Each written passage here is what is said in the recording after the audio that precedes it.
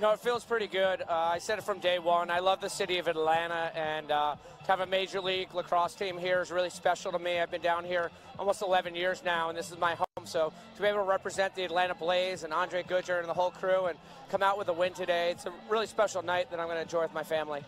It's a special win for the organization. I'm sure it hit you just as hard as everybody else in the lacrosse community when Coach Huntley passed away in December. I mean, how big was this win for all the guys that played for Coach Huntley and what he meant to those guys, the organization, and to you as well? Yeah, I mean, it's amazing how people's higher powers work. I spoke with my father this morning, and he told me happy hunting.